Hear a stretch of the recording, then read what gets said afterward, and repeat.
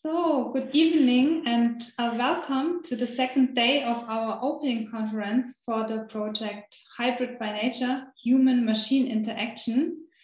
I'm Melanie Bono. I'm the Director of Programs of the region East Asia at Goethe-Institut Korea, and I'm very happy that we will continue with our conversation about main topics of our online exhibition tonight. I hope you all had time to explore the online exhibition already that was launched yesterday. I just posted the link in the chat. Hybrid by Nature, Human-Machine Interaction is jointly organized by Goethe-Institut Hong Kong and Seoul on behalf of the network of the Goethe-Institutes in East Asia. The curatorial concept for this art project and the program for this conference have been developed by Sabine Himmelsbach, Director of the House of Electronic Arts in Basel, Switzerland, in collaboration with Dun Che, Curator in Arts and Technology based in Seoul. Human-machine interaction shows utopian, visionary, or speculative approaches in art that explore the encounters between humans and machines. We have invited 13 artists from Asia and from Europe, and almost all of them created new works for this exhibition.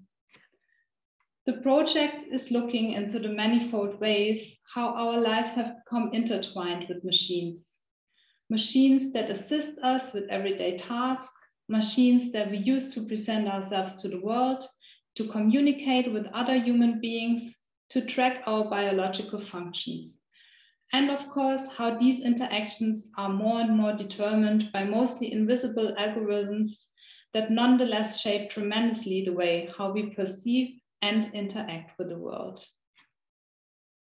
On the second day of our opening conference, we are talking about the topic blurred boundaries, convergence of real and virtual spaces.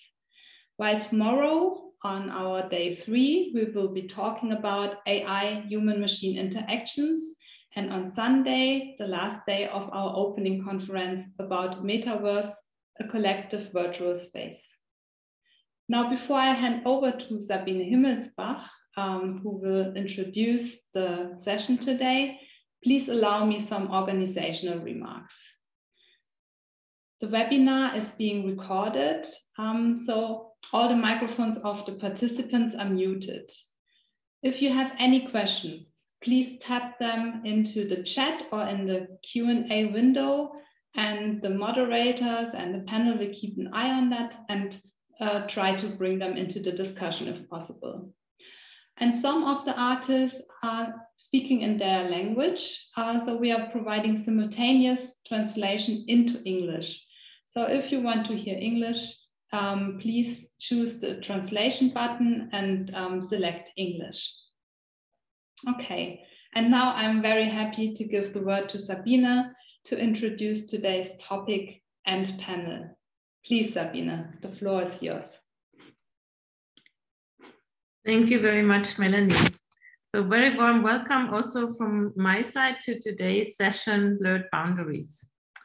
It was a great honor for me to have been invited by Goethe-Instituts to co-curate with Duncho an online exhibition and the accompanying conference on the overall topic of hybrid by nature, human-machine interaction. And to have dedicated discussions on the following sub-themes to examine them more closely, as Melanie already said, the blurred boundaries, about the convergence of real and virtual spaces, the impact of artificial intelligence on society, as well as its potential as a new artistic tool, and the transformation of the internet itself, the emergence of a collective virtual space, which is called the metaverse. Today's session is about our era of hyperconnectivity, where the old classifications of online and offline no longer apply.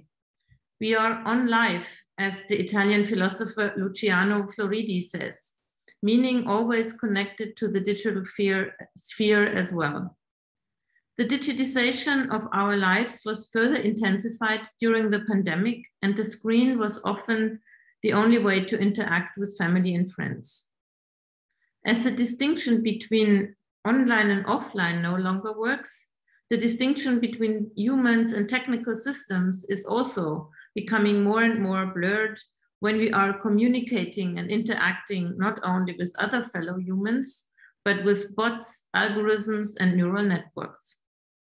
The panel will reflect on the increasing convergence between man and machine, this new natural hybridity in which we find ourselves today. I'm very happy that we have such a distinguished panel today with two artists from the exhibition, the Japanese artist duo Exonemo and Berlin-based artist Sebastian Schmieg, and renowned curator Yukiko Shikata from Japan, and publisher and art market specialist from France, Anne-Cécile Worms. I'm also, and we are all very thankful that Bi Xin, who was also one of the nominators for artists within the collaborative curatorial process for the online exhibition, has accepted to moderate today's panel. And before Bi Xin introduces the panelists, let me briefly introduce her. I had the opportunity and joy to meet Bi Xin already years ago when I was invited by Kronos Art Center. So she's a curator and researcher based in Shanghai, and she serves as executive director of Kronos Art Center. She leads the curatorial vision of public programs at CAC, and this year organized a series of public events centered around the exhibition We Link Sideways, an online exhibition that HEC, House of Electronic Arts in Basel, was also a partner of. Other topics were quantification, game engines, and values in online games, cyber performance, clickbait, hacking, viruses, among others. Her curatorial practice focuses on the intersection of art and decentralized technologies. Last year, she co-curated the exhibition Crypto Manifold, which placed the technological topics such as DAO and crypto algorithm into cultural and social context for discussion. Jin's recent research interest is the entanglement of consensus mechanisms and the issue of its carbon footprint. She's exploring an alternative prototype to reconsider the ethical relationship between technological development and our environmental consumption. So Bi Xin, the floor is yours, and looking forward to an engaged discussion with you all. Thank you. Thank you, Sabine, for the introduction. Good afternoon and good evening, everyone. My name is Bi Xin, and I will be moderating today's panel discussion. Today's topic is blurred boundaries, the convergence of real and virtual spaces. We've invited 4 guest speakers to join this panel. As Sabine introduced, we have artist Exonemo, artist Sebastian Schmieg, curator Yukiko Shikata, and researcher Anne-Cécile Worms. Today's topic, blurred boundaries, focuses on the conflicts of the digital sphere and our hyper-connected reality. During the pandemic, we were all confined behind our screens, and physical encounters were reduced to the minimum. And the digital sphere sadly became our most important window to stay in touch with the world. We are witnessing an underlying process of technology spurred blurring. Today, through our guest speakers' presentations and discussions, we're going to dive deeper into what kinds of new cultural formats have been revisited and developed in this new normal, and how communication technologies have impacted our human condition and our daily lives.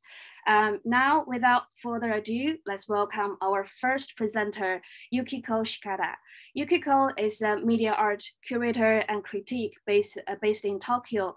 She is also the director of Open Water Committee, visiting professor at Tamai Art University and Tokyo Zokei University. She is also the lecturer at Musashino Art University and the Institute of Advanced Media Arts and Science. Since 1990, Yukiko started focusing on border by traversing art, science, technology, and society. She also curated and realized many experimental exhibitions and projects since the 1990s as an independent curator. Now, Yukiko, please start your presentation.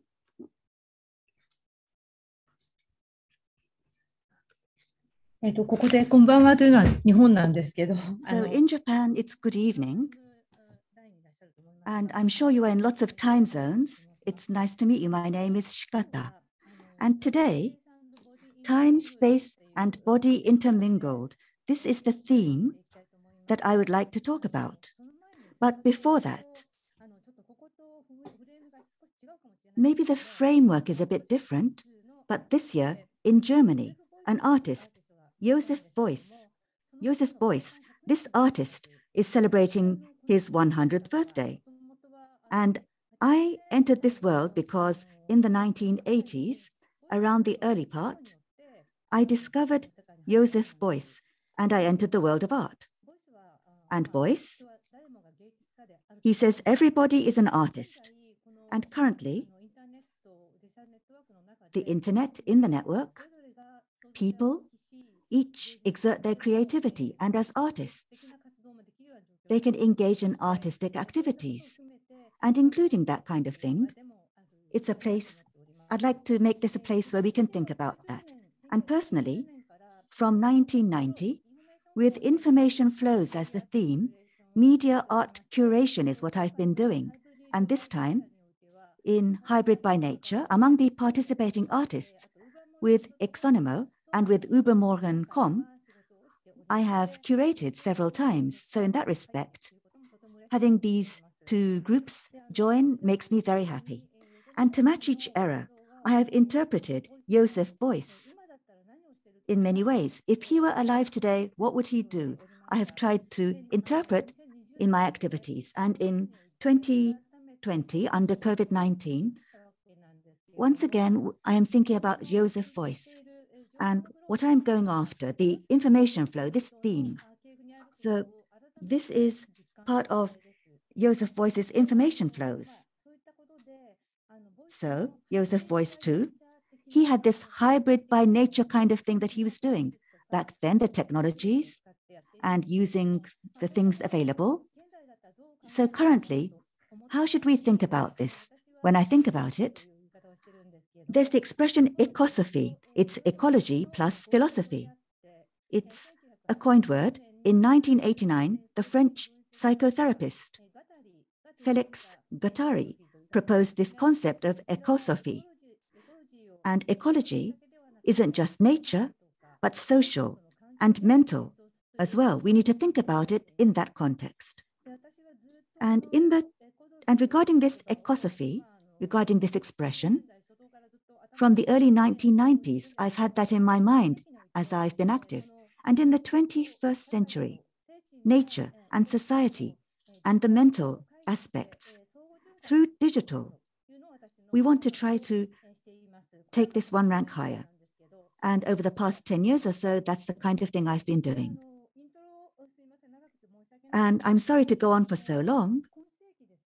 So this century, digital networks are spreading and making various modern systems come undone at the seams.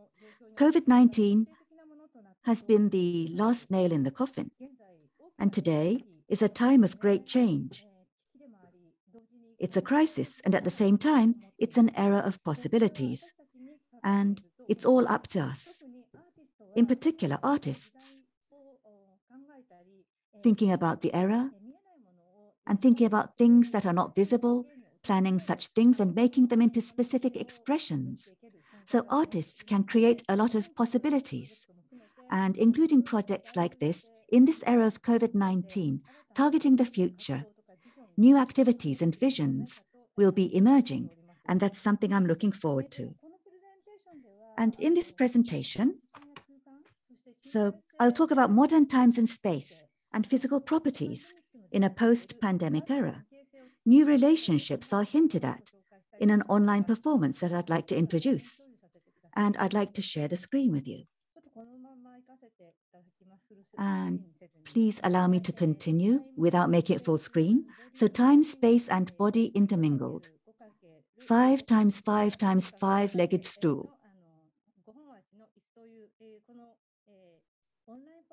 So this is an online performance, and this is what I'd like to explain today.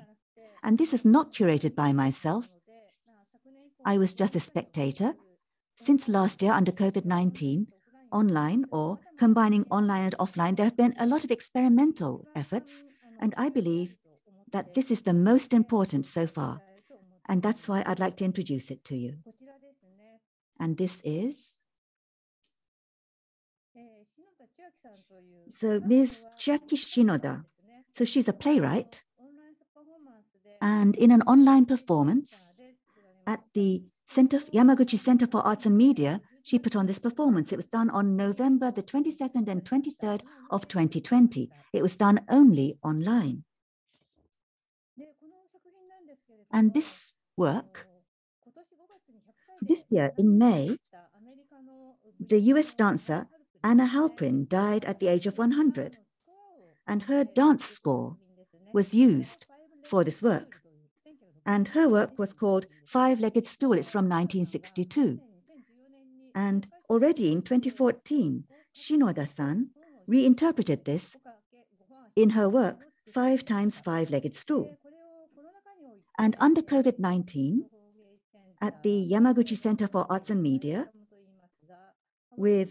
it's called YCAM, and with the Interlab, there's a lab, and there are technical staff there, and together with the tech team, this was newly produced for online only, and that is the 5 times 5 times 5-legged stool. So it takes multiple pieces of time and space, including virtual space on the PC with multi-window view, and it's been edited real time with the audience at times taking part. And before that, I'd like to talk about the 20th century physical properties. So in the 20th century, or modern time and space and physicality, mainly in the performing arts, I'd like to reconfirm in modern times, homogeneous time and space and humans were promoted. But since the emergence of movies in the 20th century, the time axis was also introduced into expression. Film records were not yet widely used in the early 20th century, and in dance, notations were born. So how do you capture dance in writing? So this emerged. And these are like music scores or punch cards of computers. They're a kind of program and could be called a three-dimensional movement score of the body. And in Germany, German Rudolf von Lavan in the 1920s invented the Lavan notation. And actually, Shinoda-san, in producing her work in 2014, 5 times 5-legged stool, she compared Lavan's notations and Halprin's notations, or Halprin's scores. She compared them, and she chose the instinctively easy to understand Halprin scores. And by the way, in almost the same era as Lavan, around 1926, regarding space and physicality, an important activity was by the Bauhaus Oskar Schlemmer. And Oskar Schlemmer, he went after the relationship between geometric space and organic bodies, and this too is an important aspect. And Halprin's score, time-wise, was in the same era as the Fluxus installation art, and Fluxus itself, the instruction art, is poetic and fragmented text. And Halprin's was a dance score. And her husband, landscape artist Lawrence, and her assistants produced the score. That's what I hear. And it's a score. So therefore, with installation art, the purpose and the function differ. But having said so, the dance score does not mention time unit or each dancer's specific poses. So the degree of interpretation is quite high. In the 1990s, in the early era, a little before the internet became popular, the Frankfurt Ballet Theatre leader, William Forsythe, he was a dancer and choreographer. He used CD-ROM, improvisation technologies, and with body segmentation and movement. as the basis of analytical dance, sharing it as a kind of program. And in the field, with this as the basis, there were wonderful performances that used improvisation.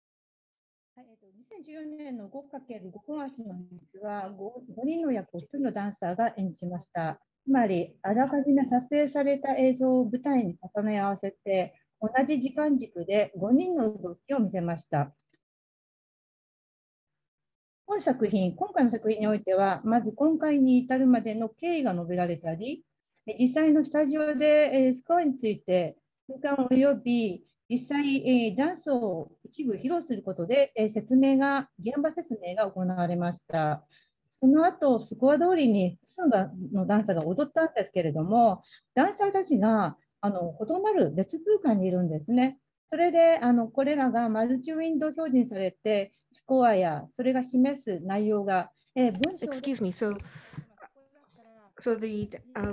dancers were in different spaces, and so for example, you were supposed to squat down, that was the instruction, and then dancers would move accordingly.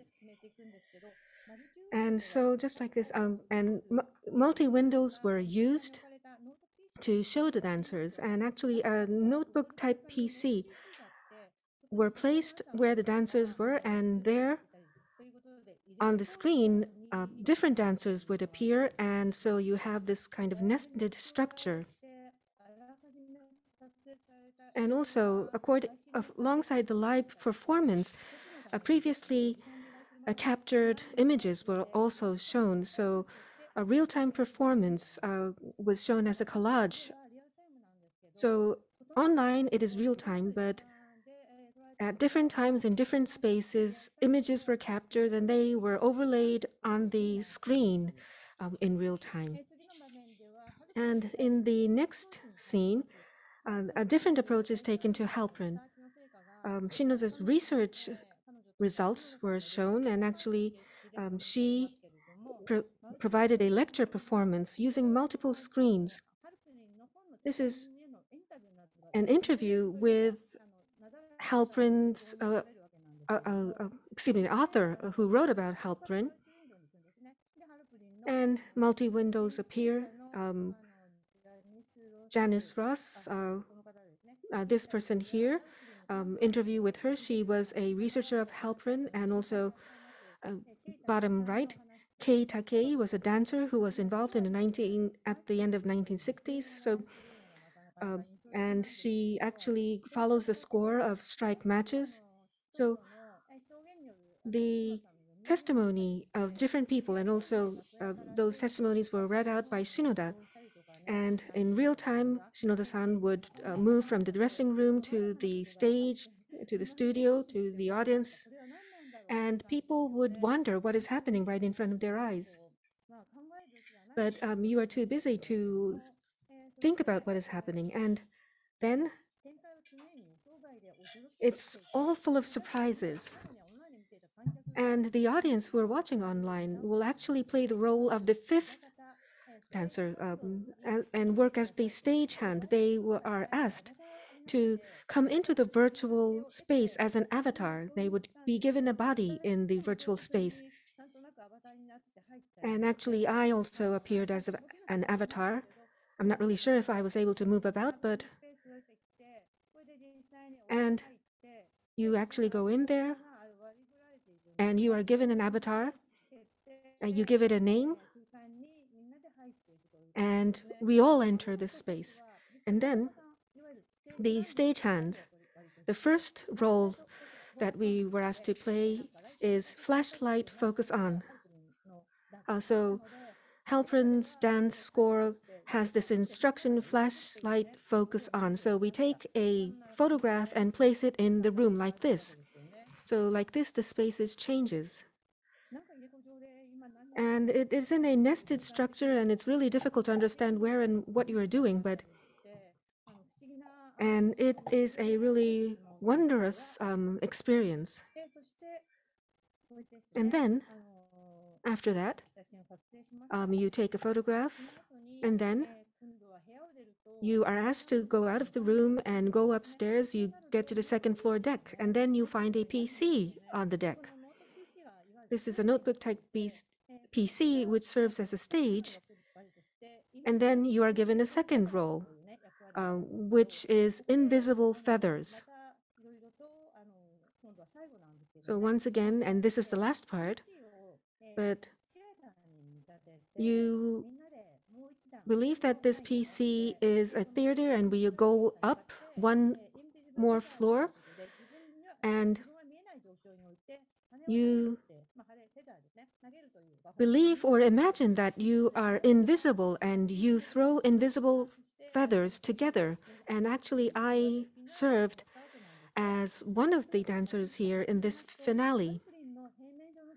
So the flat two-dimensional score of Halperin, and this was an online performance, but people from different time space were all gathered together in this virtual space. And also the audience joined in. And finally, in the virtual space, the notebook type PC is seen as a stage. And it was really kind of strange and wondrous. And this nested structure, what does this mean? It is quite difficult to understand. And Shinoda's work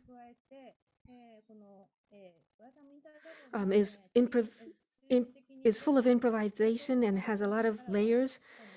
And one person suggested, actually, it's Tokisato Mitsuru, who said the desktop should be seen as a theater. And so on top of the desktop, all kinds of things were treated on an equivalent level.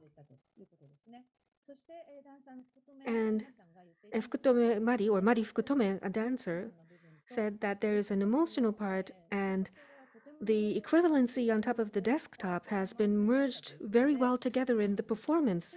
So the equivalence on the desktop and also the emotion, merging these things together is something that we rarely see. And I believe that this doesn't fit into any genre. It's really hybrid by nature. So the adverse situation under COVID-19 has been turned into a very creative scene. And so this was really one of a kind. And so this is Shinoda Chiaki and Fukutome Mari on stage of the PC saying goodbye.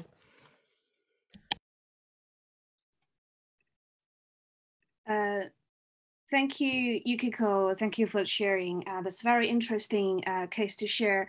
I have a very simple question. I'm gonna save all the in-depth discussion later.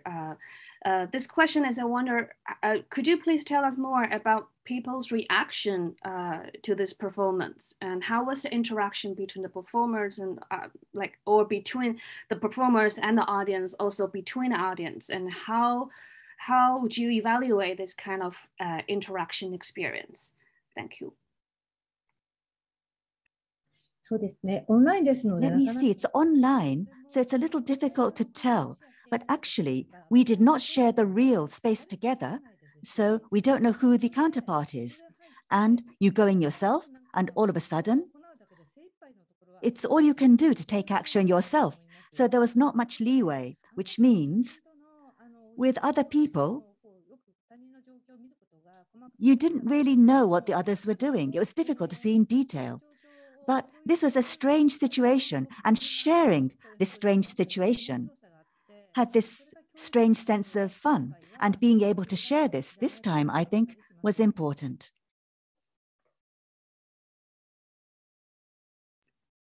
Thank you, Yukiko. Now let's welcome our next guest speaker, Exonemo. Exonemo is formed by Symbol Kensuke and Akaiwaye in 1996 on the internet. Their experimental projects are typically humorous and innovative explorations of the paradoxes of digital and analog computer networked and actual environments in our lives. They have been organizing the IDPW gatherings and Internet Yamiichi since 2012. Internet Yamiichi is an internet black market where people can share and buy internet-related things in real life. Last year, we also organized an Internet Yamiichi event at Krona's Art Center. We also showed their work 0 to 1, 1 to 0 in our previous exhibition, We Link Setways. I am particularly interested in how they present the materiality of the internet and how they consider the internet as a tangible form. Also looking forward to knowing more about your new project in Hybrid by Nature. So Exonemo, the floor is yours. こんにちは、Exonemoです。こんにちは。よろしくお願いします。Hello, this is Exonemo. So being able to, being invited to this wonderful event is a great honor. Thank you. Now today, we are making a presentation, and the work that we are presenting this time, Distance Between Two, and it's only online. You can only experience it online. And we want to introduce this, and we want to introduce some works from the past that are linked to the current work. We'd like to share our screen and give our presentation.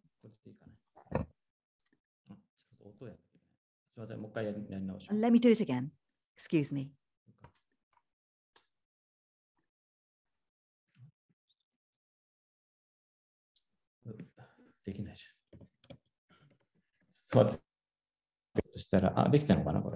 I think, yes, I think we've been able to do it. Okay, let's give it a try. There's going to be some sound. There should be some sound. I'm a little worried as to whether we will have audio, but let's go forward. So may I speak? Should I talk? Yes, go ahead. All right. So today's theme, so the theme of the work is distance. And today's theme is closing the distance. The distance becomes a little closer. That's what we'd like to talk about. So these are physical senses, and they've been extended into virtual space. This situation is happening right now, and what we're talking about is related to that.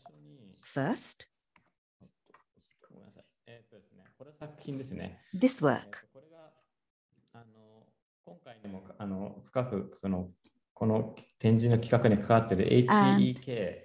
HEK in Basel, the House of Electronic Arts. This was commissioned work for HEK. It's called Realm. And it just so happens in 2020, when the pandemic had started and we were in New York, and at the time, New York was locked down. And during the lockdown, we produced this work and announced it. And what is this work? So you can experience it. So if you have a smartphone, please read this QR code using your smartphone. And to explain very briefly, you can access using your smartphone. It's the same address. But when you access through a smartphone, and if you access through a laptop, you get different screens. You can experience different screens. And maybe if you are accessing using your smartphone, then we will access using our desktop.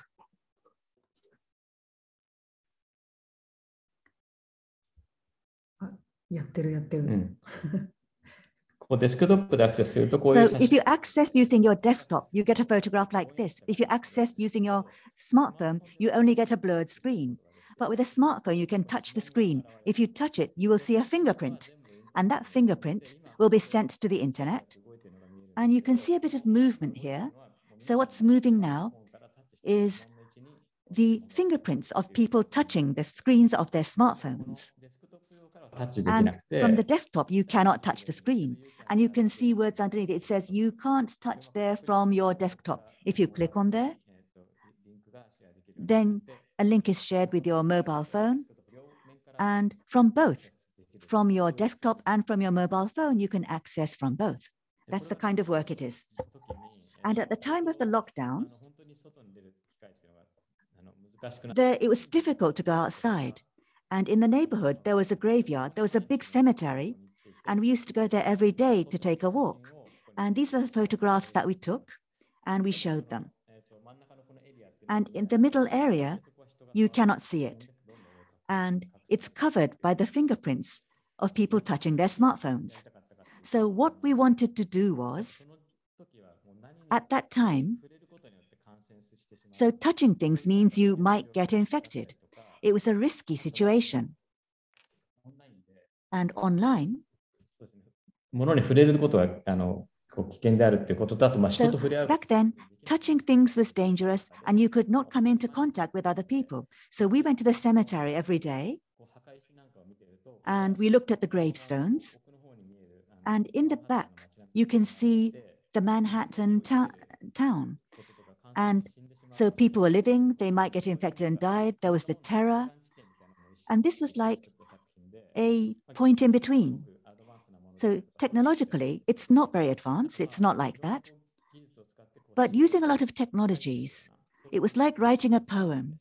That was the feeling we had when we came up with this work. And let's go back. So a work like this existed first. And HEK was asking for online works. And for a long time, since the 1990s, we've been using the internet to create our works. And for a while, the real world, we've been there from around the year 2000 doing installations. And at the timing of the lockdown, net art, experiences you can only experience on the internet. We wanted to create works like that. And it just so happens that we were commissioned, and this is the work that we came up with. So that's the kind of work this one was. Other than that, regarding our past works, there's a work like this. This is, so with the same kind of idea, we came up with two different works. One is called KISS or Dual Monitors. We produced it in 2017. And that used two monitors, the faces of people with their eyes closed on the monitors. And by bringing them together, it was like two people kissing. But the theme of this work was two monitors can be brought together, but it's not like two people are kissing. The screens may be touching each other, but actually these two people are not touching each other.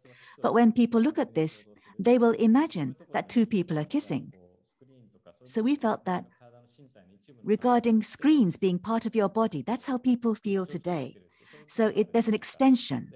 That's what we were proposing. And the title is KISS, or it's only two monitors. So that's the name of the work. And we came up with a smartphone version. So smartphones are now the center of the times. And regarding these times, as a monument that symbolizes these times, on the right, this is the work we came up with. And we printed the hands using 3D printers. And the basis of this this is actually the basis of our new artwork.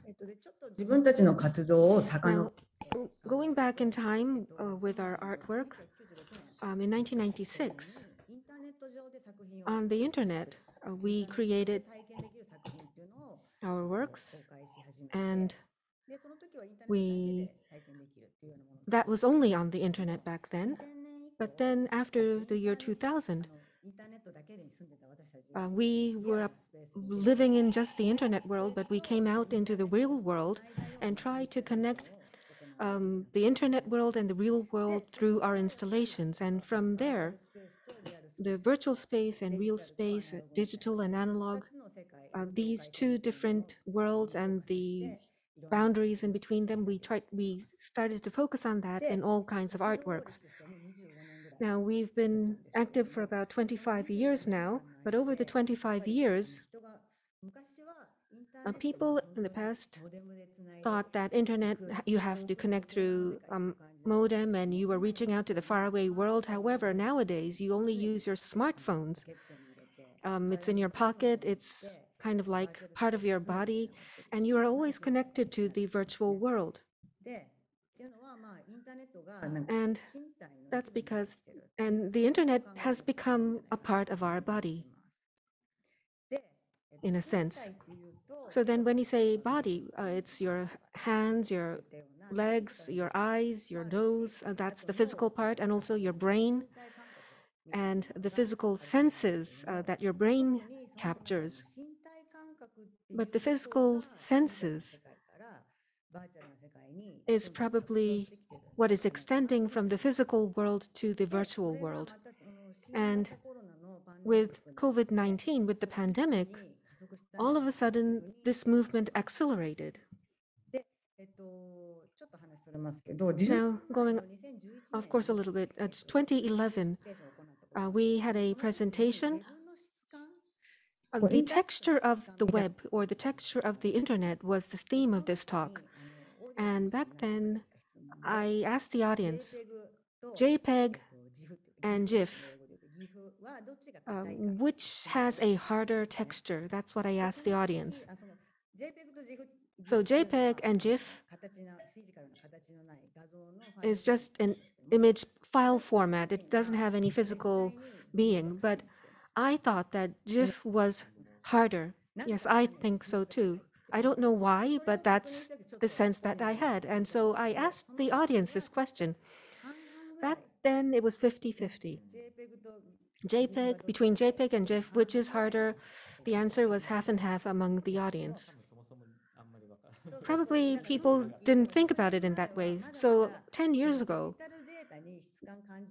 people didn't see texture in digital images. But if we ask the same question today, probably the answer would change. But back then, 2011, or rather 2012, was when we started with our new activities. So the texture of the digital object and the texture of the web, that's what I became interested in. And recently, we hear a lot about, or we see a lot of ASMR, or oddly satisfying things. I think you understand what I'm saying. From the visual sense or the hearing sense and more of the physical senses. It's a genre that we have, and maybe we can hear the sounds.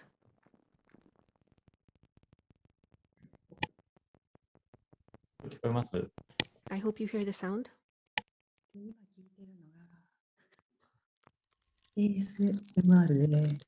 So what you're hearing is ASMR.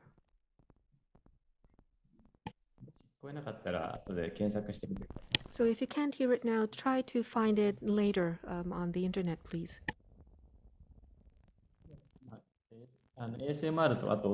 So ASMR and oddly satisfying. So as you hear,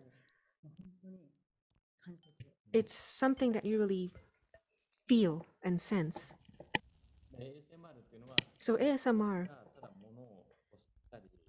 is where you scratch a surface or you tap a surface. And I think you will find this on YouTube and on the internet.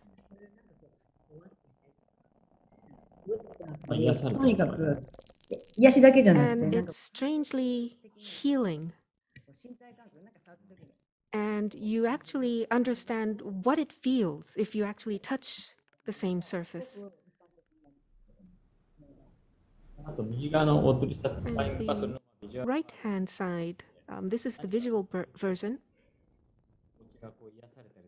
And as you watch, it gives you this soothing feeling. And this is actually distributed on the internet. And as you see it and you hear it, you feel this healing sense and somewhat soothing sense. And these are some samples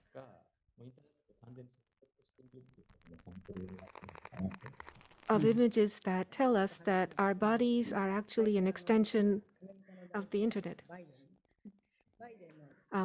President Biden, sometimes he would speak in a very low voice like this, as if he's whispering. And sometimes the whispers of his voices are just collected together. Of course, speeches, the contents are most important, but how the speeches sound is just gathered together. So now let's stop this.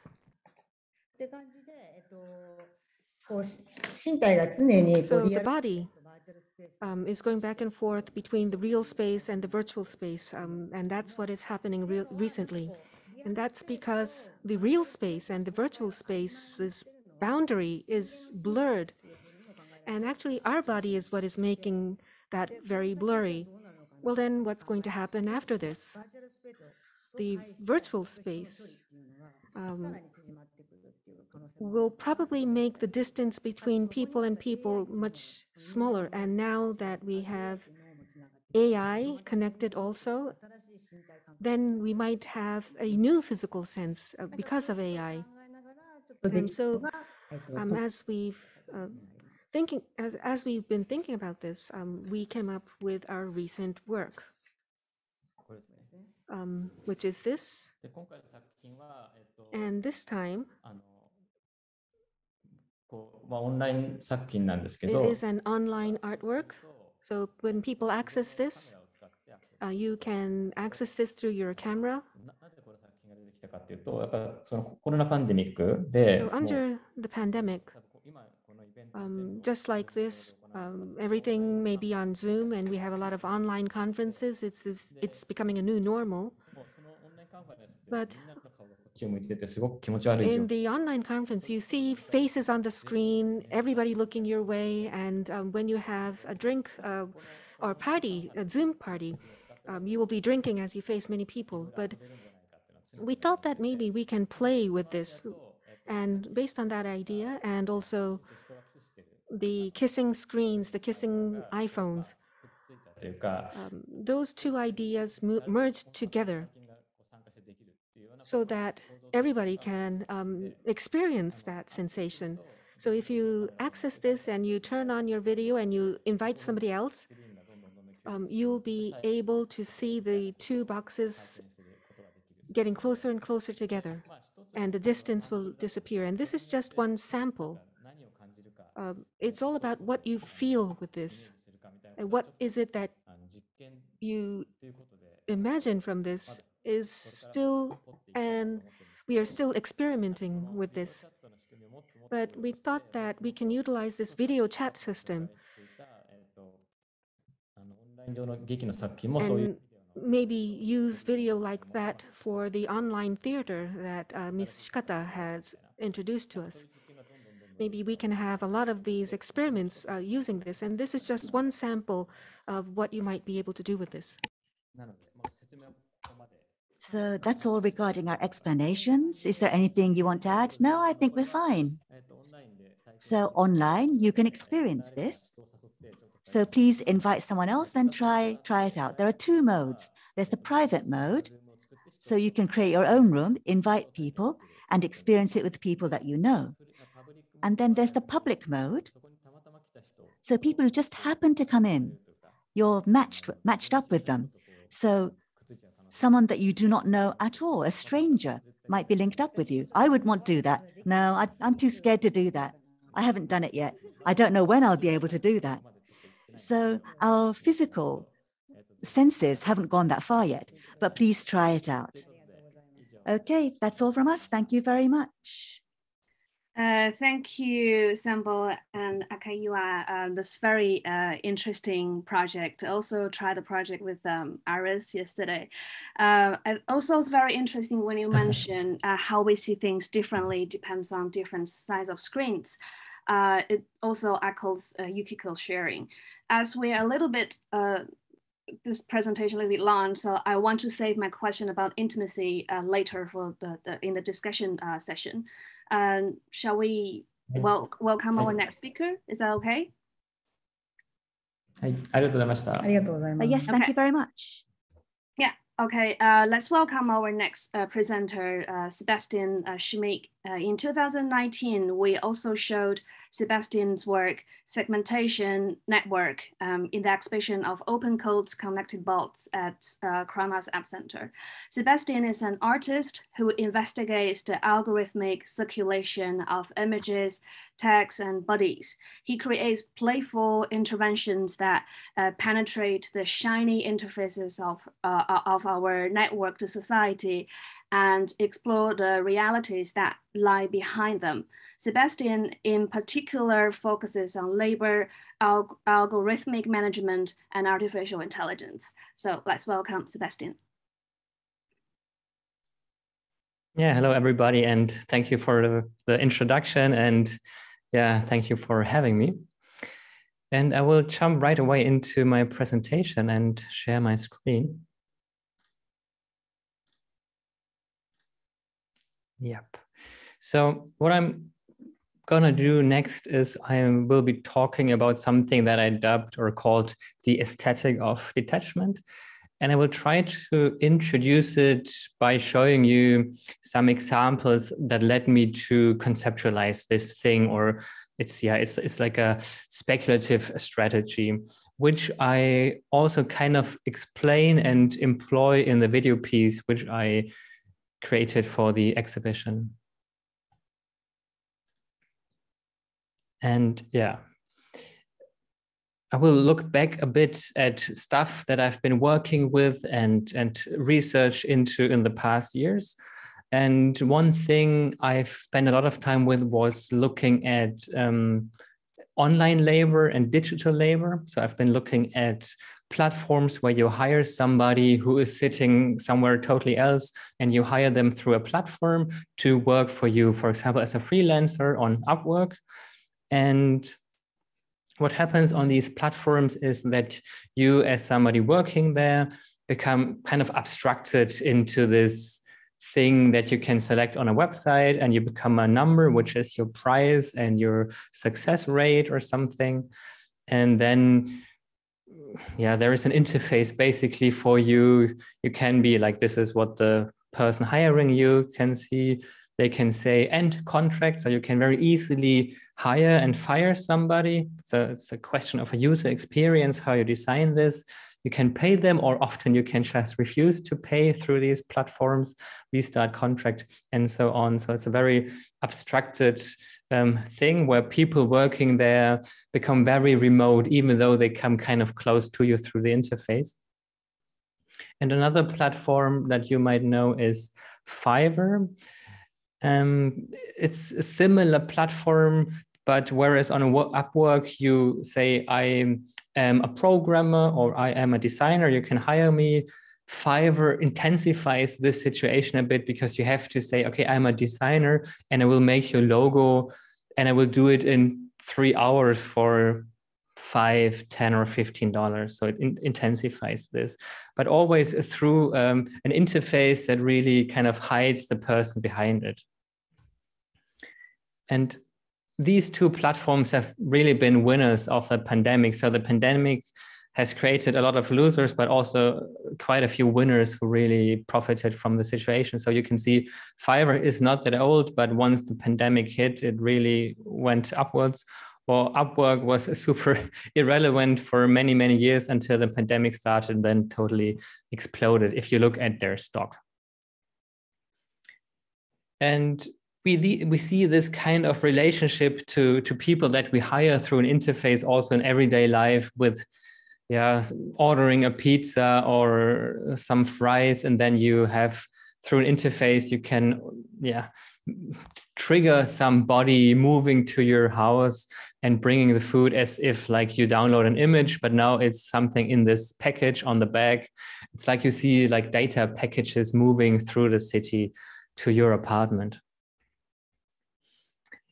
And so we have this, like, as it's called, like blurring boundaries. In order to make this work, you really have to bring these things close together. So you have to kind of turn the body into a computer that you can program. And so with this device on your wrist or on your arm, you can walk around in a warehouse, you can scan things, and then you can be directed into certain areas where you can pick up another thing. So you become kind of a programmable body. And I've called this thing, which I will briefly now mention here, is humans as software extensions. So you become really like software, and it's something that we all employ, and often we also are. And you can be controlled through an interface, and you become part of the software. We are also humans as software extensions when we, for example, solve CAPTCHAs, and doing that we train artificial intelligence. So we just become part of the software, and we're being programmed in a way, which I have written about and made works about, which I think is quite a problematic and difficult development. So the idea here is really to kind of hide the laboring person, and you don't have to really interact with it. And as such, you can also lower the price that you pay, and with the distance that it creates, you also don't have to feel bad about it, maybe. And also this, of course, powers artificial intelligence. Here we see an interface where people are annotating data that goes into all that artificial intelligence, which I like to call laborious intelligence, because it's really just a way to hide labor, and it's not some magic autonomous software doing something. But it is not just that humans invest a lot of labor in creating artificial intelligence, which is never really mentioned. But there's another thing going on where people have to pretend to be artificial intelligence or a smart device or something. So, for example, a few years ago, Facebook launched a new messenger called M. You might not know it because it was only launched for a few people, like a select group of people, because they wanted to test it before they release it to everybody. And it was a very, very smart, intelligent assistant that would book a restaurant for you, order stuff, and so on. But at some point, people found out by probing it, by making it do some weird things, they found out it's actually just people sitting in the basement at Facebook pretending to be this smart assistant, where it's just like somebody sitting there as if pretending to be. And I think that this is, to me, interesting on several levels. But what I find interesting is here the relationship between the users and this device. Here is the video where Amazon launched their Echo. And what we can see here in this screenshot is like a relationship between the device and the family. So the device now moves into the home. They've just received it. And you can see they're kind of excited. Of course, the man, the head of the family, sitting there, getting closer. The daughter also is like, strong enough to come closer, but the wife has to hide behind the sofa because there's this thing, I don't know. So you can already see the power relationships happening here and the respect they have for this device. And this is something totally different to when you imagine they would have somebody moving into their apartment and helping them, like a human being. They would not have that much respect for that human being, and it would be super different. So we can see here the relationship with a smart device is way more characterized by respect, and also maybe allowing the device to make mistakes and you don't get angry, but that you think, okay, it's okay. The thing has potential. It will eventually reach its full potential and will be a super smart thing. Just give it some time, which you would never do with a person making mistakes in your home. And this also is being done in a way that is a bit stranger and more obvious what is going on here. This is a concept for a remote controlled robot that you can bring into your apartment, and it will do laundry and stuff like this, but it's not really a robot. It just looks like a robot, but in fact, there is somebody sitting somewhere else, probably getting very little money, controlling that robot, but you don't have to interact with that person. So you can really still interact with the robot, which brings some certain advantages with it. And to just briefly say here, Amazon Echo, there's also people sitting basically inside the Amazon Echo, because as we learned later, Amazon records the conversations, and if Amazon Echo doesn't understand what you're saying, it goes to a person that tries to transcribe it and understand it. Another example where we can see this relationship, it's this cute self-driving robot where you can see a kid getting close to it, sitting there, talking, looking at it. But actually, this thing which is marketed as a self-driving food delivering robot is remotely controlled by people sitting in Colombia, so far apart, far away, and they're remotely controlling this thing. But the relationship with it is totally different to if it was a person. And to summarize this a bit, so we have humans as software extensions that I introduced earlier, is people that you can hire remotely or that work as part of software that you can install like a software extension in your browser and also remove again. And then they often have to create or even pretend to be smart things. And if we encounter smart things, we have a totally different relationship to these devices than if it was the real person that is sitting behind it. And if you bring this together, I think there is an example that illustrates this strange thing very nicely. And it's a Twitter account, Horse eBooks. It's a long time ago that the account was active. I think, I don't know, 8 years ago or more.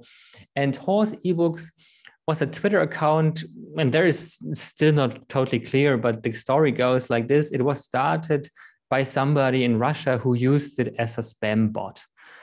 But it gained, so it was like an automated Twitter account writing weird things. But it gained a lot of popularity because the things that it automatically tweeted were so weird, but also so funny in a way, because you thought, okay, a computer program is writing this. This is so weird. And at some point, it had a lot of followers. You can see here 140,000 followers.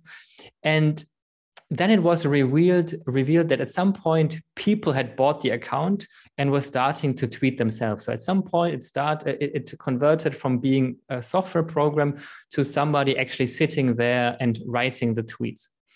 But people didn't know that. And it's really like if you read something where you assume it's written by a computer, you have this approach that you think, this is actually kind of funny for a computer to write. This is weirdly interesting because a computer has written it. So it's a really different way of looking at it. And for the people on the other side, they are sitting there trying to pretend to be a bot. They were trying to pretend to be software. It allowed them a totally different way of tweeting. Like they tweeted like in probably like a very non-consequential way, like just trying something out and exploring a totally different aesthetic. So it's a very different aesthetic if you pretend to be a bot than if you are yourself. And this is one side of what I've called the aesthetic of detachment. And the other thing that I want to show is a video that some of you might know, in which Mark Zuckerberg and an employee from Facebook, they are demonstrating Facebook's VR. And let's have a look at it without audio so I can explain a bit. So what we see here is on the left, Mark Zuckerberg, and on the right, his employee. And to demonstrate the VR, they virtually traveled to Puerto Rico, which just basically moments before this demonstration was heavily hit by a hurricane. And so you can see like everything is flooded. It's a super devastating situation. But in front of it, you can see Mark Zuckerberg and his employee high-fiving, having a really good time.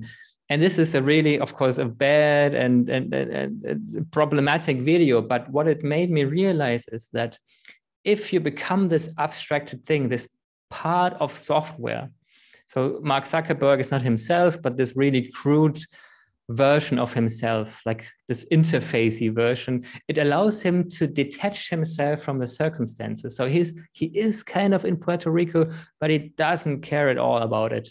And this weird thing he's doing here, I thought has a lot of potential if you maybe turn it around a bit and use it a bit differently. And one moment. Yeah, this led me to what I said, the aesthetic of detachment. So on one hand, we have like an attitude to smart devices, like we forgive their mistakes, we see potential in them, and we don't want to see what's behind it. And on the other hand, I think we can say that being a software extension can allow you to detach yourself from the situation that you're in, because you become this abstracted thing and you can act as an abstracted thing. And to think this through, I made a video piece, which you can then see in the exhibition, maybe after our talk here. And the piece is called How to Give Your Best Self Some Rest. So what we have to do is we always have to perform our best selves, be like our smartest self all the time, for example, but there might be ways to detach ourselves from this. And as a last example, before showing you some screenshots,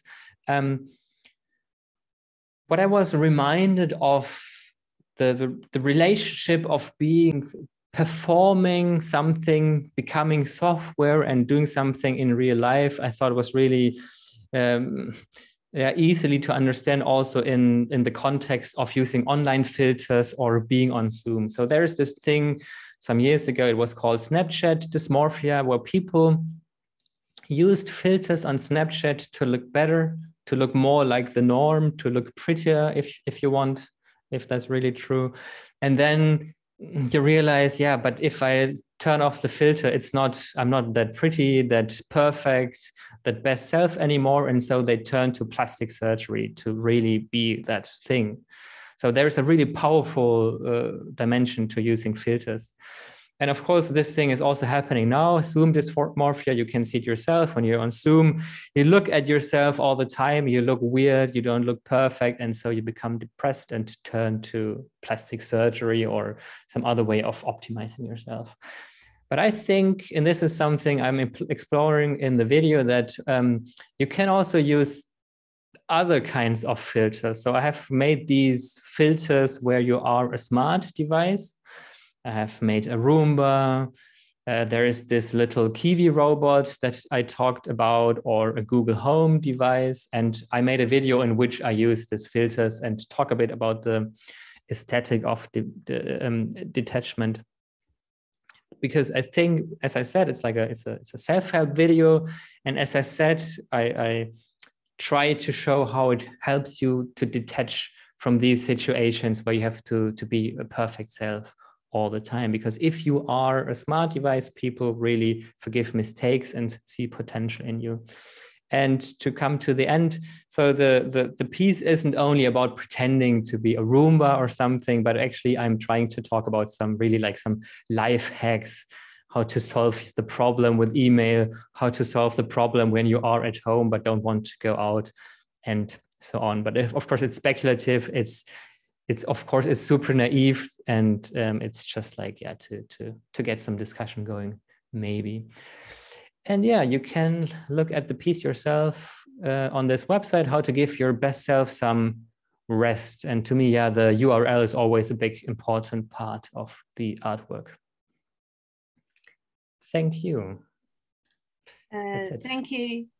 Thank you, Sebastian. I think it's very interesting to see we have two opinions here. When Exonemo mentioned the technology of the internet as being the extension of our bodies, and Sebastian mentioned that humans are the extensions of software.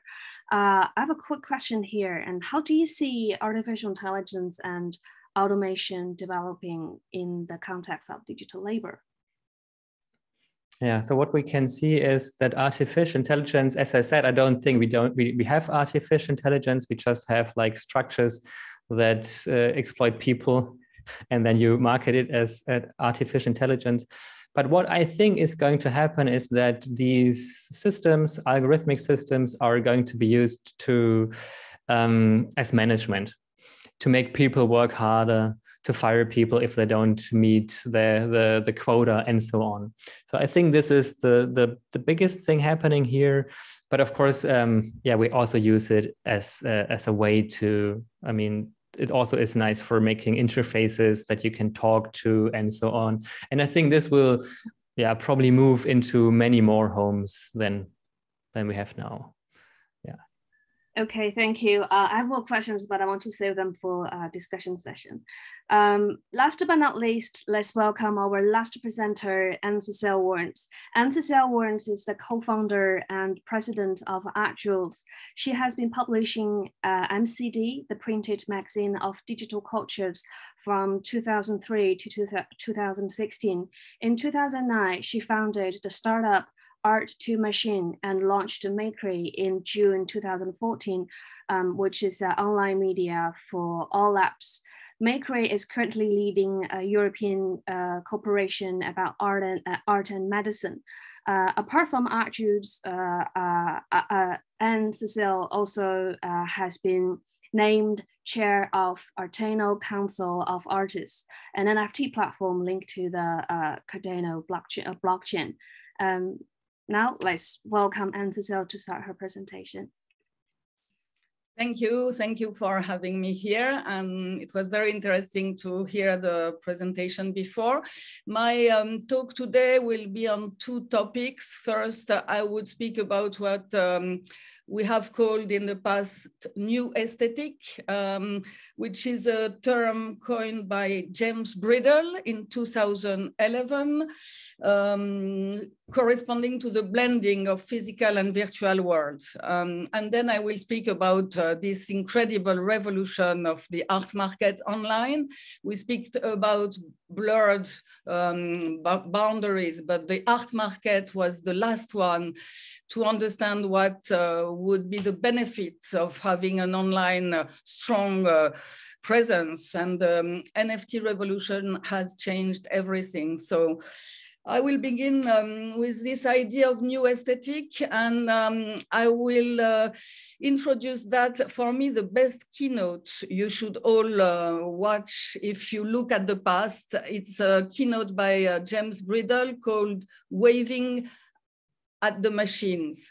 And, you know, James Bridle, to understand what digital was, one of his very famous artwork was to draw on the floor a drone, because then he thinks people will understand this idea of surveillance.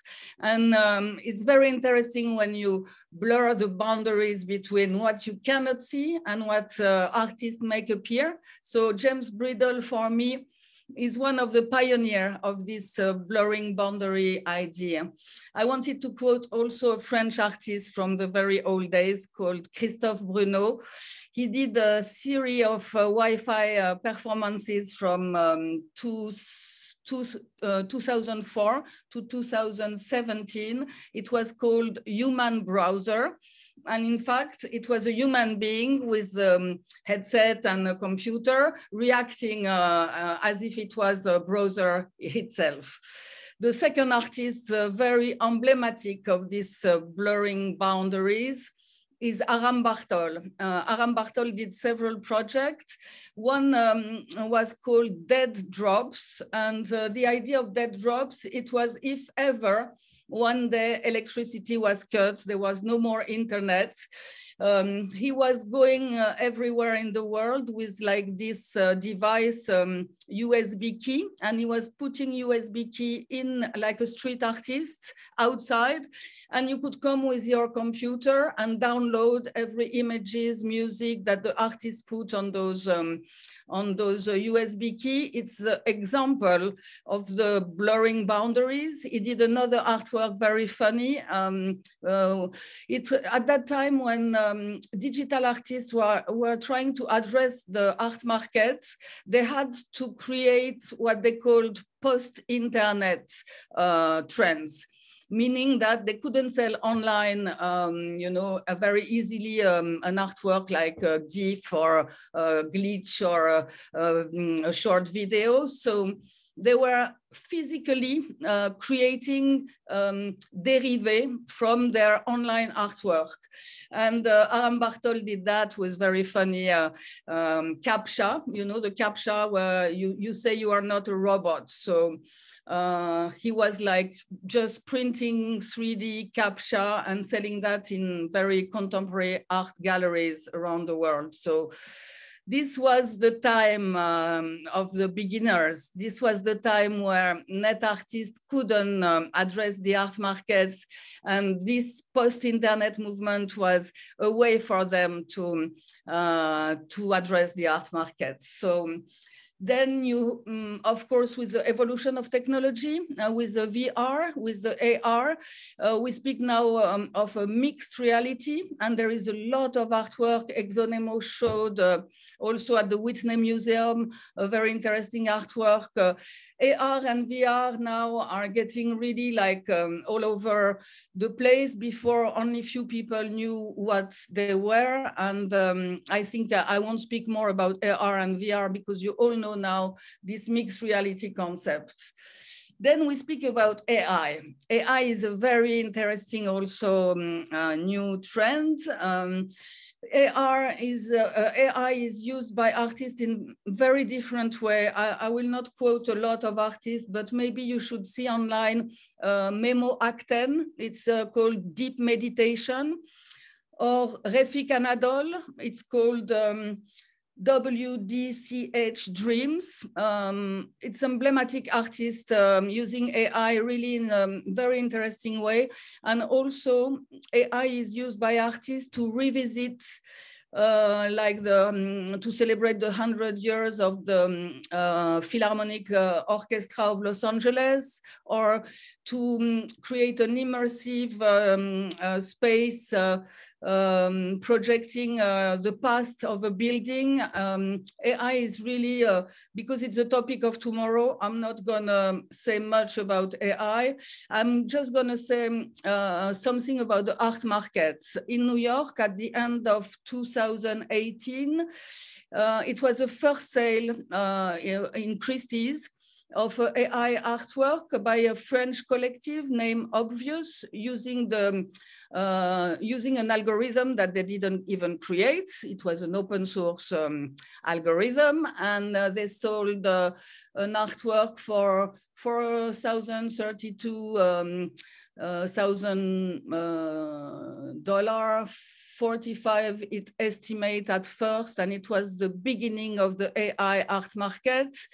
But still, it was nothing compared to what we are experiencing today in terms of blurring boundary for the art markets. The art market online has been really very slow to develop. It has been years that we all expect big newcomers to sell art, and what we experience today is that digital art is not selling the most. What art collectors are buying online is more very well-known signature like Picasso, like traditional paintings. That is really for now the main part of the art market. But thanks to the NFT revolution, we are experiencing now there is two art reports that you should all look at. The first is the classical online art market from Hiscox art report, and I will quote what they say at the beginning. They say the growth of the online art market has been quicker and more successful than anyone would have imagined. The art world shifts toward the clicks and bricks model. Christie's, Sotheby's, and Philip online-only auction sales broke $1 billion in 2020, up 524% from 2019. The pandemic has created new ways for art collectors to see artwork and to buy artwork. The confinement create a number of online exhibition and viewing rooms, and it was the only way for art collectors at that time to buy art. And finally, we also look at all the fairs, look at the cost for a gallery, for an artist to travel, for the artwork to travel. So maybe the mix between big fairs and online art markets is also a good way to balance the energy consumption. And also what we see is a new generation of art collector coming, and it is a generation that love the aesthetics of net art, aesthetic of glitch, aesthetic of animated GIF, aesthetic. The very first aesthetic of net art is what have launched the NFT art markets. What is for an artist very interesting in this NFT revolution, I'm going to quote the report also, the latest report say that technological epiphany, new renaissance, art market revolution, digital bubble, and of course, new speculative niche. It's really some terms applied to the art world, dive into the virtual world of NFT and cryptocurrency. It's art price report. I'm going to quote now, and the latest art price, it's online, available to everybody. At the end of this very interesting report, you will have a chronology of the NFT sold since 1 year, I would say. So I will quote just some very interesting thing that all artists were expecting for years. The blockchain revolution is a legal revolution for the artist, because not only an artist will be able to save forever, I mean, until the blockchain stop the ownership of their creation, but at the same time, if they sell to a collector and the collector is reselling the artwork to the secondary markets, they can have a return. And this is what all artists have dreamt of. This blurred online art market is allowing artists to say, okay, I want 10%. If the art collector is selling to another person my artwork, I want, let's say, 10% of the money back.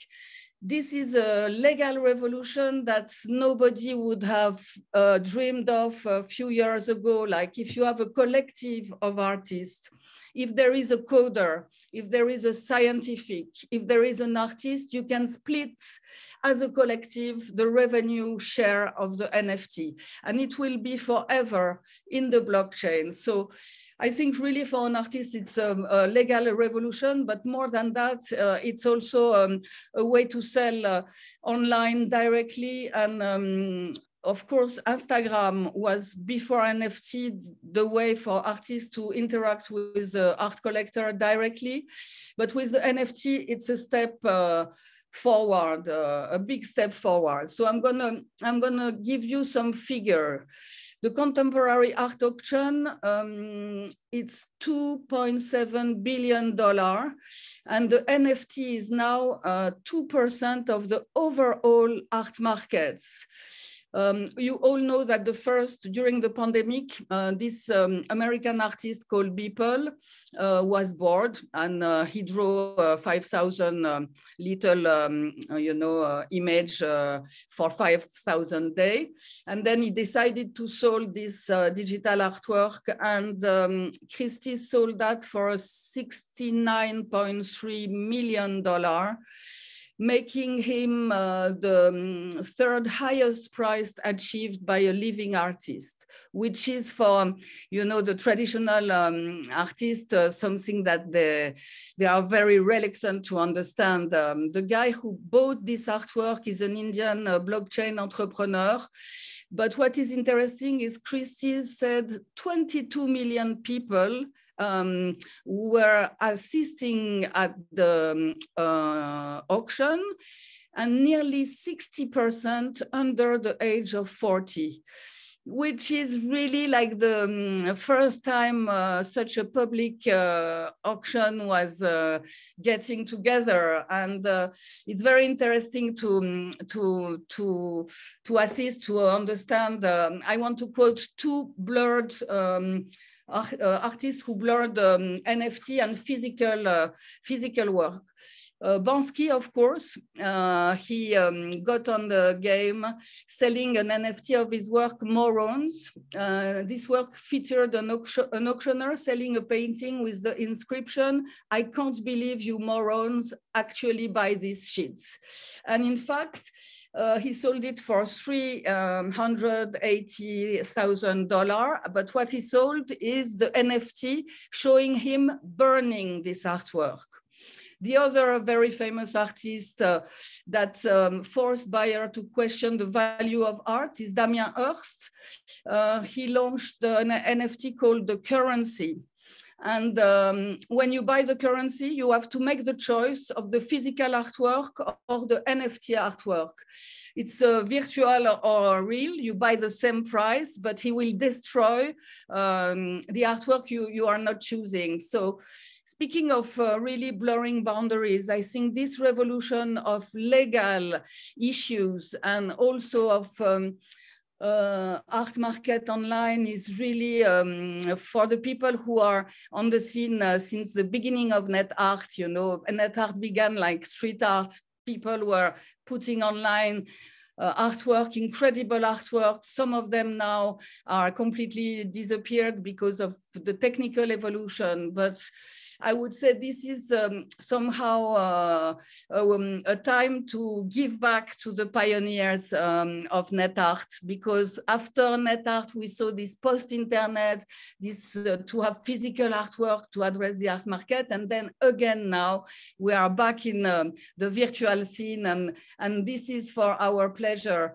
I would quote 2 or 3 other very prestigious sales. In April, Philips announced first multi-generational NFT capable of automatically generating new works. Christie's offered in last May, the first tokenized Warhol work. In June, Sotheby presented the first intelligent NFT capable of interacting with his owner thanks to artificial intelligence. And so it's really something to follow. I was named chair of the Council of Artists of Artano.io. Why did I choose the Cardano blockchain that is not really yet completely ready with a smart contract? It's going to come in probably a few weeks. It's because of the impact of the blockchain. The Ethereum blockchain is consuming a lot of energy, and for artists who are involved in this environmental change action, it's very difficult to mint an artwork when you know what it's consuming as a power. So I choose the Cardano blockchain because it's a less consuming energy blockchain. I won't enter the process of proof of stake, and you can look online the Cardano blockchain. And Artano is a very young team. They are all like 25. They are all European, and the idea of Artano is also to say there are not enough women, there are not enough diversity in this blockchain NFT world. We want to change that. The 20 artists of the Council of Artists is really 50-50 men and women. They are coming from the Philippines, from Africa, from India, from all over the world. And I think it's also an issue when you blur boundaries. It's like not to look at the art world with a European or American perspective only. The Asian scene is really active. The most investors in Cardano blockchain are coming from Asia. And I think it's something you should look at. And for all the artists that are listening to us, there is open application on artano.io. The idea is we want artists to submit their work to also other artists. We don't want to have some people who just want to make money. This is an art project, Artano, and we want to have like this very interesting movement. The NFT the NFT art market began because artists were buying other artists' work, and you don't see that in any other art market scene. This is very interesting. This is collective of artists helping one another and bringing the artwork to more visibility. So Artano is a very young project. We did just one auction, and it's the very beginning, but we will renew the Council of Artists every 6 months. And of course, I would love to have application from Japan, from Mongolia, from Berlin. So I will finish like that, but it's really something of a big interest when we speak of blurred boundaries right now. Thank you. Thank you, Anne-Cécile. Thank you for the presentation. You speak about the online art market revolution. Also, I have a quick question for now. How do you see the further developments? I think it's gonna, all the galleries now are getting, interested. So you will have some platforms selling physical artwork and putting just the blockchain guarantee of ownership, So it can be also for artists selling physical artwork, an interest to have the proof of ownership on a blockchain. But what I think it's very interesting is the youngest artist and the youngest art collector. The diversity is very interesting. You know that in the art market, the women were completely, now it's beginning, but also you saw the African now renaissance also in the art world. So I think the NFT will help to have, new creation and new aesthetics, and also to question, what we are doing here. I don't know if you remember the first James Bridle book. He was publishing from his phone all the geolocalization, and the book is named Where the Fuck Was I? If you see this book, it's a printed book and completely like anachronic compared to the idea of having your phone following you all the time. I think it's really this kind of funny aesthetic that we're gonna see on the NFT. What I foresee and what I would like to do is also to bring the real tech artists that have been on the scene for years to this NFT world. They are all reluctant right now because it's a new scene, but I think it's also a way for Curator to bring renowned tech artists, and with programmatic NFT, we call that iNFT in Artano, something you buy and you will not see what you get. You will see maybe it will change every day, maybe, so that also, it's a dimension very interesting that is not yet explored, all the trends of the history of arts, minimalism can be really applied to the NFT. So we have a lot to see to come. Thank you. Thank you. Also, thank you. Thanks to all the presenters for your stimulating sharing. I would invite everyone now to turn on your a video. Let's move to the discussion session. I want to first go back to Yukiko and Exonemo's topic, and I want to echo to this topic with the relationship of body and embodiment.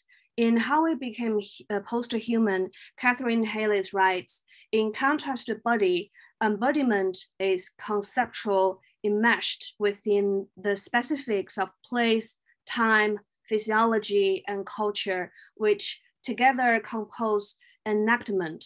Embodiment that refers to how particular subjects live and experience being a body dynamically in specific and concrete ways.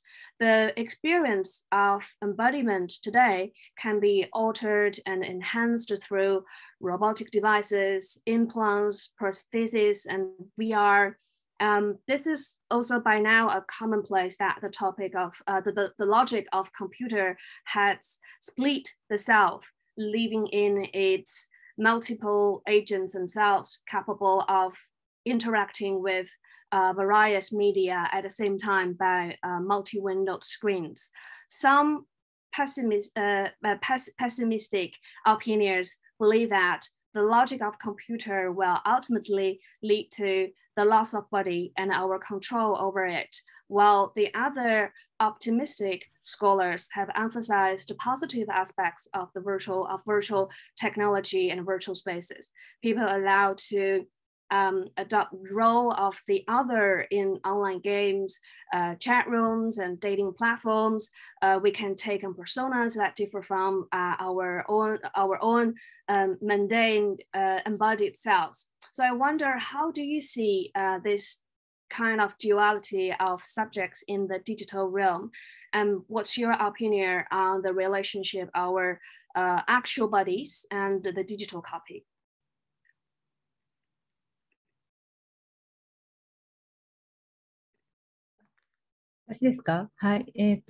Should I answer? Okay. Yeah. Regarding what was just said, let me see. Through the internet, a variety of physicality layers already exist. And regarding Exonemo, I would like to comment a little bit. Exactly a year ago, they had a big exhibition in Tokyo. And back then, a certain art magazine interviewed them, and already it covered a lot of things that have already been talked about. So this is like a middle ground, the body and what's not the body, things like that. So there's a duality, but in between, we're gradually starting to see a graduation, and it's gradually getting smaller or closer. That was what they talked about a year ago. And under COVID-19, this has become stronger. So this middle ground, this is an unknown ground with Exonemo. Between life and death, they talk about the line between them. And intentionally, this appears in their works. Therefore, life and death. So it's, do you as an individual disappear or not? So there's a separate virtual, I don't know if you can call it virtual, but a world that's different from reality. Can you become a being that's different from reality? So in that respect, it's not just digital. And contrary-wise, with digital emerging between life and death, regarding how it should be, maybe this is going to change. And in physical too, there are new layers, I believe. And in unknown areas. So the work that they gave, so there's the work KISS from around 2017 to around 2018. I was very much interested in their work. And I tried to look today. I didn't have enough time. I was unable to enjoy anyone. So it was weird because I was looking at myself. And I thought maybe that is one thing that's actually okay. But there's the private and public mode. And in there, in a non-contact age because of COVID-19, in the virtual world, with a stranger, through the smartphone display, in that framework, going inside the smartphone framework and forging a relationship regarding this physicality, regarding this sensuality, I feel a lot of sensuality. And in non-contact, feeling sensuality, what does that mean? That's what I was thinking of. And regarding this, something that never existed before, that kind of sense. So I think Exonemo has that kind of physicality, and I think maybe that's very important. And excuse me, there's one more thing I wanted to talk about. Sebastian made a comment. I'd like to talk about that and his work. I looked at the images, the film, and yesterday I watched his presentation, and today I went to his website and I saw his work. And I listened to today's presentation and I thought, this is what Sebastian was thinking. It was very interesting. And before, machines or mechanical machines and software, and today algorithms, these are changing people's lives and changing their desires. And that's a problem. And there's oppression as well. So people and algorithms or software and the relationship itself, this is a very important theme. So how does the person, it's himself or herself, think about this? And the others, how do they think about it as well? There's that issue as well.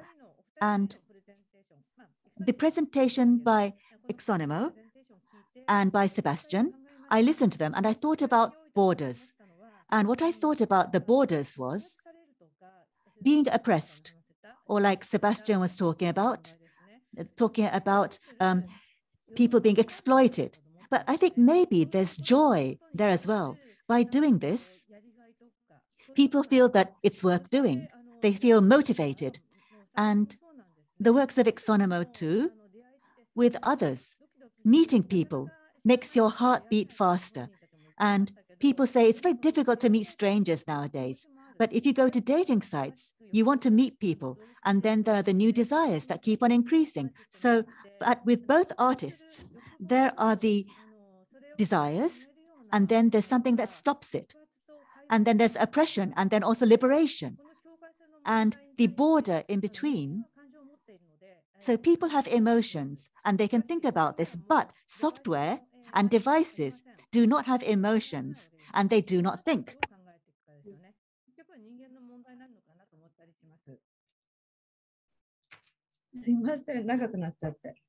So this may be a problem of interpretation because you need to think about those things. I'm very sorry that this became a very long answer.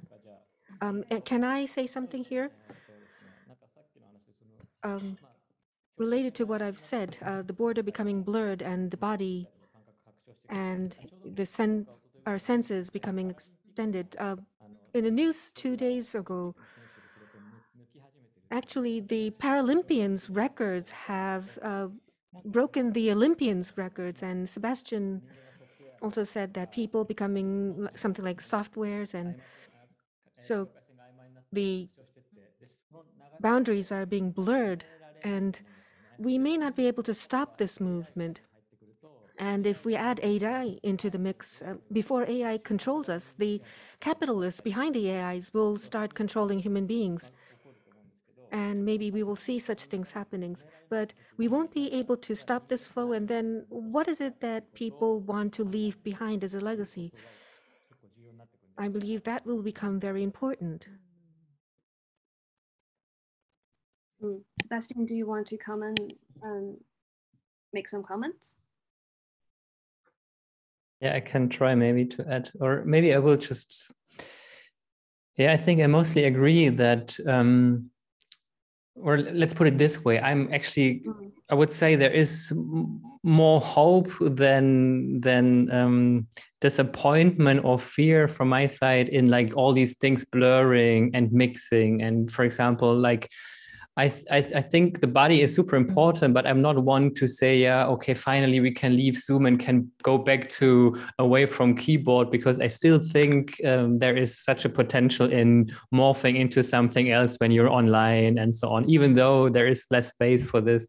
And I think we artists always have to push and still find areas and ways to where you can be a bit different or leave something behind and develop a new identity or whatever. And I think there will always be room to push for this. I remember in Byung-Chun Ham's article, The Chinese Virus, he mentioned the pandemic has revealed the negative side effects of digitalization. Digital communication is a very one-sided, attenuated affair. There's no gates, nobody. The pandemic is ensuring that this essentially inhuman form of communication will become the norm. And also the endless lonely work sitting in front of the screen increases self-exploitation. We tire because of the lack of social contact, of hugs, of bodily touch. And this physical distance amplifies our present crisis. So I want to know, how do you see these virtual and immersive technologies affecting our empathetic capacities, and what emotional responses might a computer communicated reality precipitate? maybe I can say a word. I think it's questioning the meaning of being human. You know that now the latest research in biology, in science, is making us understand that plants, animals, we are all like living. So it's what the philosopher called the moment of the living. And I think it is very interesting to experience that, being at the same time all connecting with internet and with technology. So I think it's questioning what is to be human. And I think we can say what also is to be an artist. Very interesting. Recently, I've heard a statement claiming that artificial intelligence will make everyone an artist. I don't know if you guys have any comments to that. And this comment claiming that AI will eradicate the privilege of creativity to everyone, just like blockchain can reallocate the distribution of wealth. はい、では答え、はい。はい。先ほどの So may I, as related to what Sebastian said, having hope because artists have a role, yes, indeed. But the developers, what they do is, well, they have a goal, a purpose, and that is based on the economy and monetary system right now, and that doesn't change. What happens there and the bias of the algorithm, well, the algorithm bias, when it is made, the algorithm already has the bias of the developer, but the algorithm may run wild, and also other things may intensify. So this is a black box, and people may not realize that the algorithm is running wild. About 10 years ago, this has been mentioned, and yes, I want to have hope, but we shouldn't let our guards down. That's what I think. So AI, changing everybody into artists. As I said at the outset, Boyce has said that everybody is an artist, but this is totally different. On the surface, AI may make us do it, which means that the AI has control of us. So it's all about how we use it, how we understand the dangers of them, or else it would be totally meaningless because AIs will become artists. It's not the human beings that become artists, but the artwork, the contents. Is it really creative? People, the physicality or the sufferings that we have, that is at the basis of all the artworks. People may die, people may become extinct, and that's where art was made. That has been here since we lived in caves, and because we face death and because we understand our limitation of our physical bodies, that's why we are able to create art. So if we think in that way, AIs becoming artists or making all of us artists is something that I don't think will be possible. Not only it's horrible to see the aesthetic of a machine producing an artwork, you know, what have been sold at Christie's, it's more marketing than an artwork. But there is some interesting collaboration, like the young developer Roby Barat worked with a very famous oil painter from France, Ronan Barrault, and Ronan Barrault is making skulls for years. I mean, 500 oil painting of skulls, and he worked with Roby Barat that put all the skulls in the machine, and when they were happy with an image produced by the machine to match an oil painting, they were selling the diptych, the artwork produced by the machine and the oil painting. And also it's the eyes of the artists that are choosing the best artwork produced by the machine. the machine will never be an artist. We see the whole horrible creation in music, in the music field, made by AI, you know, some classical symphony inachevé, you know, unachieved symphony, and then the AI is finishing this symphony. This has no sense. It has no meaning. We will always love the unachieved symphony. You know, we don't need the AI to produce the last notes. So I believe human artists are more than ever necessary for the world we're living in as a whistleblower. Yeah. Thank you. I also want to put some comments to Sebastian's sharing, because his presentation reminds me of a very popular article titled "Delivery Rider Stuck in the System." This article starts with a mysterious event of missing time in system. Before for a 2 kilometers delivery, riders had 32 minutes, and then it went down to 30 minutes. And in the past 3 years, delivery time within the same distance has reduced by an average 10 minutes. So the system is capable of constantly eating time. If data is the basis for training algorithms, if riders continue to speed up, the algorithm will continue to compress the time. The deep learning of AI algorithm is fatal to delivery riders, and riders cannot fight the time that allocated by the system with its personal power, but can only recover the overtime with their overspeed. That has caused more traffic accidents in the past few years. So the riders and their black box boss are caught in a dead loop in the infinite acceleration. So I wonder how could the concept of humans as software extension could potentially affect this situation?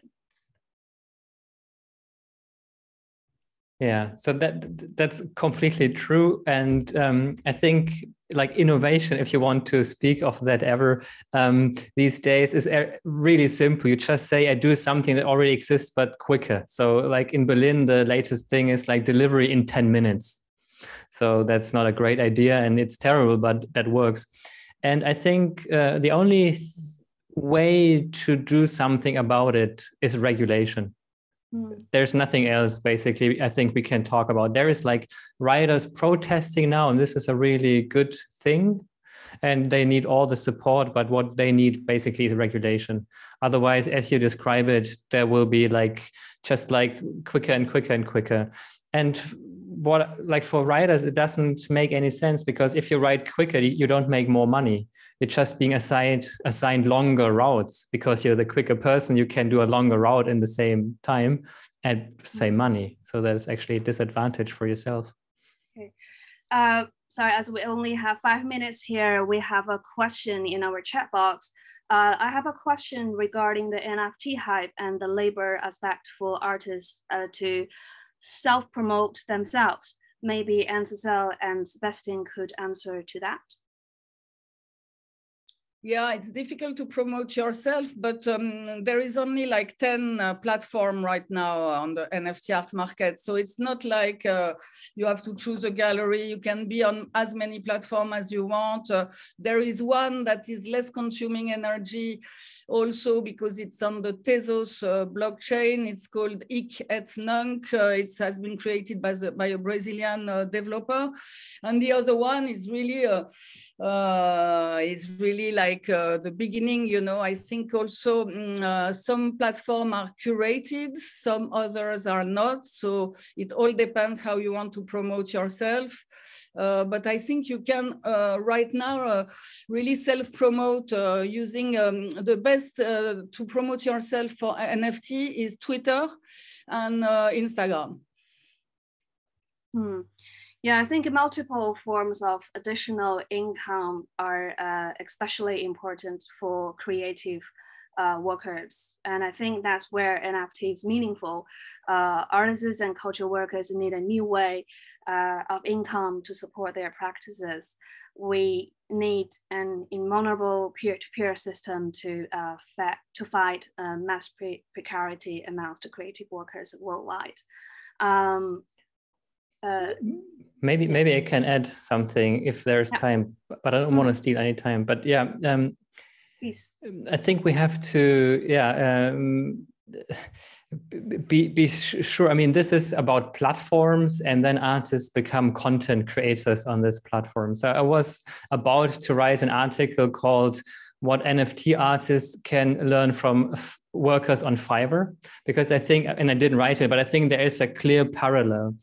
Because like, what does it mean that decentralization? Here is not a decentralization of money and income. There is no redistribution, not at all. It's the same. A few people get rich and the rest is just paying a fee to the platform, which is a huge fee most of the times.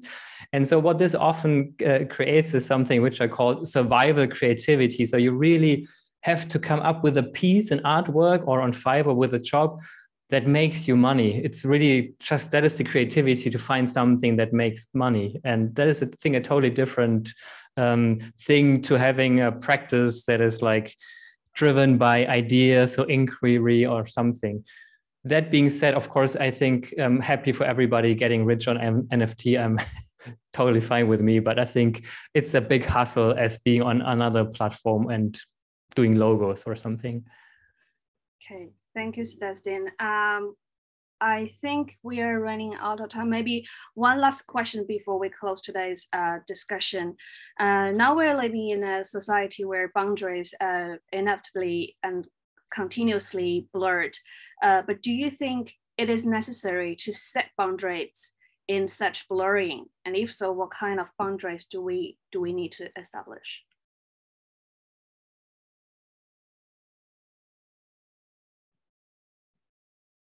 So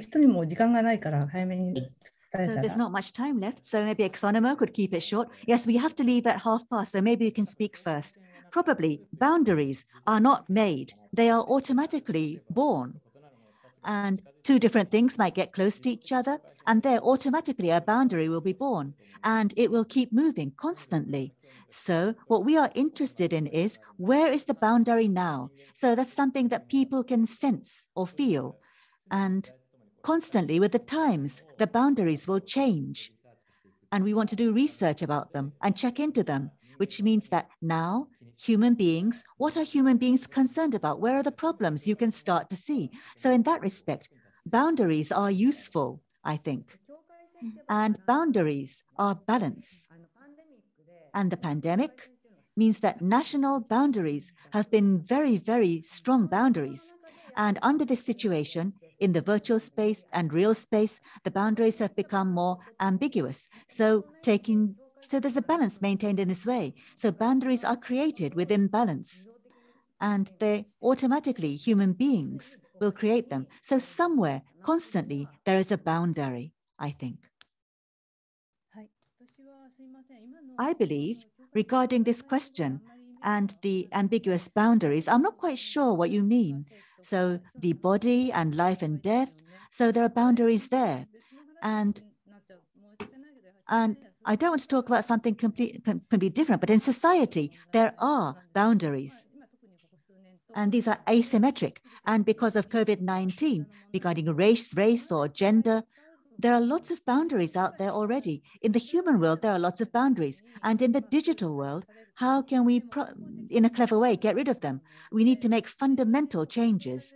And if we can get rid of them, and on the surface, it looks like you may think they are gone, but that's not true. To fundamentally get rid of them digitally, how can we use the digital world? We need to think about that. And to do this, art too can be useful, I think. But art has much, much larger, broader possibilities, I think. Thank you. Okay, just want to check if Sebastian or Anne-Cécile want to add something.